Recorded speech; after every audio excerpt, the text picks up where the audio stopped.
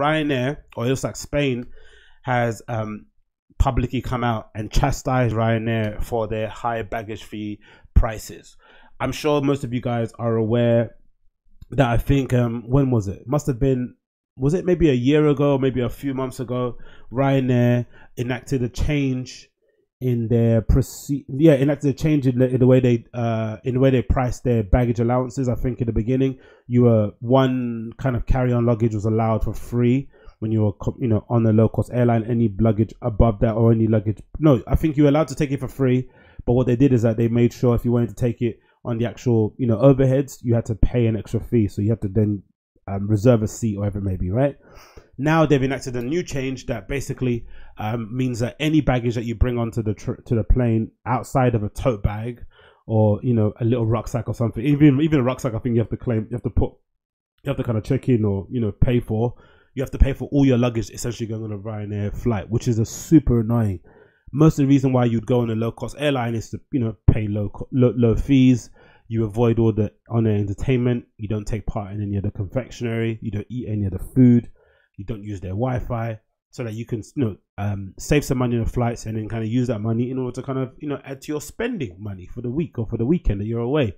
So the whole baggage allowance thing was super annoying, and the fact that by and large the service that you get from these low-cost airlines is barely, it barely constitutes decent service. It's just about passable.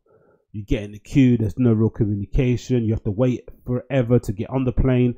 The plane's only on the tarmac for maybe 40 to 30 minutes, if that. There's in and out like a shotty. The seats are very uncomfortable.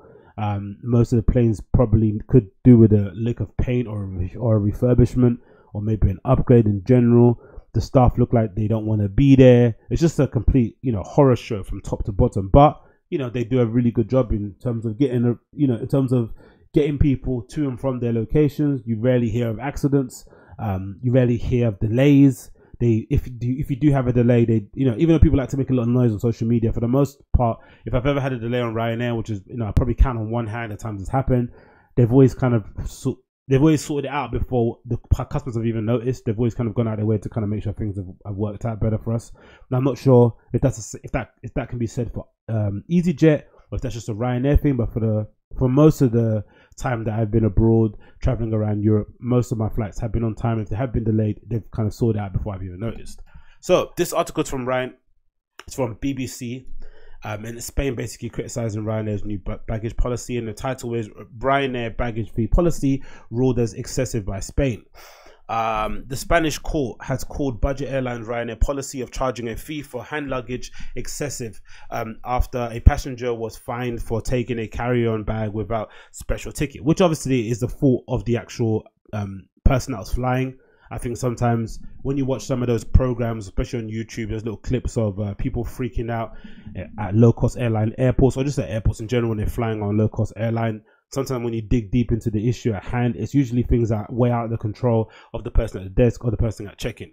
Sometimes it is the error of the actual passengers themselves, arriving too late, not reading the signs, not listening to instructions. Or sometimes, in some cases, I remember seeing one episode of this dude that arrived late and just decided to run through the terminal to try and get to the plane regardless. He tried to run past the person that was going to scan you to go in with your boarding pass and tried to board the train, and of course got apprehended by airport security. So sometimes people can kind of exaggerate the issue. But it continues.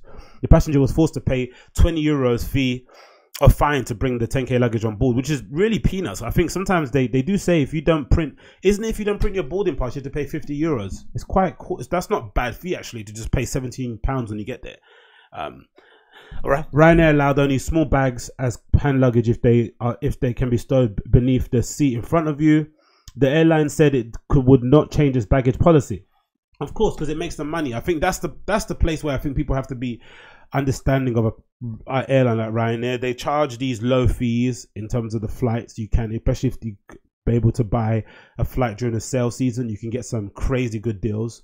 They tend to get people to and from their location pretty, without any kind of hiccup or hitch or anything. So they have to make money on other things, right? Whether it's in-air entertainment, like I said before, on in-air entertainment, the meals that they sell, the magazines. Sometimes I think they even sell fragrances and stuff.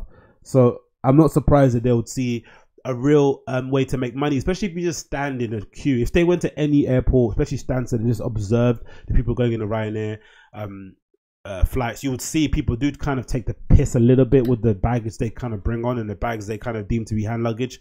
So I'm not surprised. Even myself, I've got a really big backpack that I could essentially just use as a carry-on luggage, but when I do go on holiday in Europe, I tend to put some more stuff in my backpack and then have a hand luggage as well. So I'm effectively kind of getting 2 for 1. Now obviously I have to pay for 2 bags, but I could effectively, if I wanted to, be a really good passenger and speed up the process. I could just take all my stuff in 1 bag. I don't need to take it in 2 bags. I think people don't really know how to pack that well. I can consider myself in that bracket too. I'm not really good at packing. I don't prioritize stuff. I tend to get paralyzed by the options I have available, and then tend to end up taking half my wardrobe to the holiday I'm going and end up hardly wearing any of the stuff, because, you know, by the time you arrive there, you've got one outfit on that you essentially probably don't want to be bothered to change out of. Then so that effectively rules one day's outfit out of your wardrobe. The other outfits you might have thought worked once you was in the UK, once you're at home in your home country, when you fly to your destination, it might completely change. But actually, no, this won't work here. Loads of things that happen, and I can sometimes get a bit paralyzed even by shoes, bringing too many shoes on the flight. And imagine how annoying that must be, trying to pack that stuff, right? The passenger was traveling from Madrid to Brussels when she was charged to bring her extra luggage. It's interesting that Spain would get involved and publicly say this about one passenger. Maybe it's an issue that a lot of Spanish people are suffering from, or maybe this person that's flying on this airplane was a very influential or high-ranking person, because I don't see why they'd care about this really. But anyway, fair enough. The airline has a policy of charging customers an additional fee for carrying anything more than 1 personal item on board. Larger bags can also require a luggage fee. In its ruling, the commercial court ruled that the woman should be refunded with interest. The baggage could easily have filled in the cabin. The judge said, okay, that's fair enough. That does sometimes happen. Sometimes get, you know, stewardess or people that work for the airline being a little bit, you know, a little bit too picky, a little bit too anal. And sometimes, I think I've had it on one occasion where it's been quite obvious that they were doing like random luggage checks on people, and they were kind of like picking people out randomly from the queue, picking up their hand luggage and placing it in a little cage to see if it fits. And then of course, if it didn't fit, they usually give you a warning. They wouldn't necessarily tell you to pay the fine, but it was just like a kind of to put the fright of God in you, so that next time you flew, you knew to kind of not make that mistake again. Which again, like I said, I think it's a two-way relationship. I think passengers or people in general, we require some of these rules, and especially European. I don't know what we're a bit cheeky when we travel. I think if they didn't have any rule and said you could take 2 luggages on for free hand luggage, people just stretch that term of hand luggage to its nth degree, right? So it gets a bit crazy. Especially, I've noticed now with the introduction of the charge for hand luggage, or you know, the luggage that goes away in the overhead compartments. I have noticed that most of the trips that I've gone on, there's a lot more room now in the overhead luggage spaces, which makes sense now, because a lot of people don't want to pay the extra 20 euros to take hand luggage on them. They'd rather just stow whatever bag they have, you know, underneath the plane or whatever, right, in the stow area, whatever it may be called, right? So that's a big thing I've noticed too, which is good, because it means going forward, people are going to be a little bit more considerate about what they bring on the airplane, and that might effectively kind of reduce the wait times that we have in the queue and all that sort of stuff, which probably won't happen, because I think they quite like having people standing around just waiting for the sake of it. So it continues. However, compensation was ruled out as a judge did not deem the case to have caused enough stress for the disgruntled passenger. The airline said it had not changed its policy. The ruling will not affect Ryanair's baggage policy either in the past or in the future, as it's an isolated case that misinterpreted our commercial freedom to determine the size of our baggage. The ruling cannot be appealed. So yeah, I completely understand where they're coming from. I think the person that is complaining about this probably just had a bad experience with a staff member that was just having a bad day. It can happen. But I think overall, to expect these low budget airlines to change their baggage allowance policy when they're allowing you to fly from London to Barcelona for £40 is nuts. They have to make money somehow. But I am curious to see where innovation is able to come in and kind of provide a solution for this sort of stuff. I think we've seen or heard stories. No, actually, we've seen the images that Elon Musk presented, actually. Let me get that video up here. That looked absolutely amazing. You remember those Earth-to-Earth travel, the BFR, that spaceship, that or the rocket that Elon Musk was designing, that is still designing. I think now it's changed its name. I think it's now called Starship now, isn't it, right? But that BFR Earth-to-Earth travel was really a cool idea. And I also remember, I seem to remember, who was it?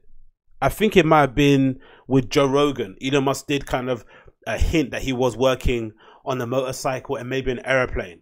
And if they're able to do that, that will completely change the way that we view, you know, cheap travel, and also could change the way people just, you know,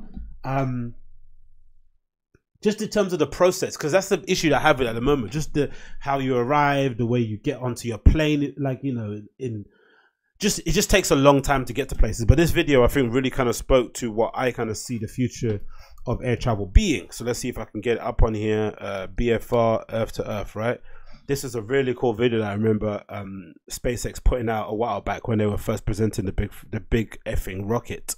And I'm gonna have it here on screen shortly. Let me quickly show you, and you can hear it in the podcast those of you guys listening. Let me quickly get it up on here.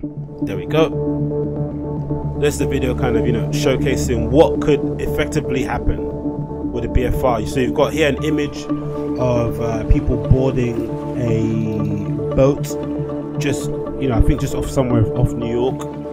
And there's a massive screen that's telling them how long the flights or the travel is going to take from their location. The boat then heads out, which I'm assuming is going to be a solar powered boat, or sorry, an electric powered boat. Heads up to a dock in the middle of the ocean that has the BFR strapped on it, which I'm sure would kind of, you know, dismount when it wants to. And then people up on the elevator, walking across the runway into the rocket. The rocket then leaves Earth just outside of orbit, I'm assuming, and then is able to get to their destinations in record time. It looks so cool. I can't wait to see this happen again and again and again. And imagine how this will change the way we travel. Or just imagine this is an airplane. That could be a good example of it as well. Maybe an airplane that takes off from the sea, it takes off vertically and then kind of levels out as it gets out there. Maybe similar to what Concorde did.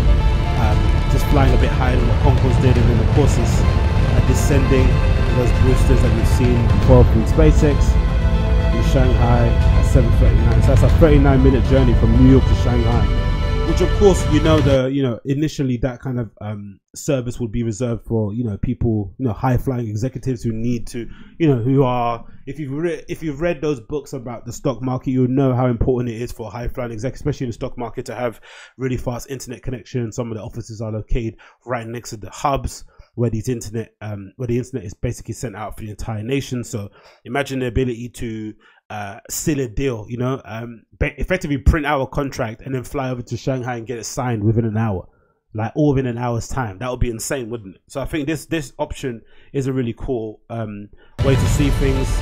We've got Hong Kong to Singapore 22 minutes, Los Angeles to Toronto 24, Bangkok to Dubai 27, Tokyo to Singapore 25, London to Dubai 20. So everything usually under like 40 minutes. It's a crazy thing to see. Hopefully we see it coming soon. Again, I'm not too sure what happens with Elon Musk projects. They don't all go to plan. Sometimes regulatory restrictions come into effect. You know, stuff like the Boring Tunnel. You kind of not heard anything so far, but it'll be awesome if we see something like this pop up, and maybe next sometime in the future. Let's see.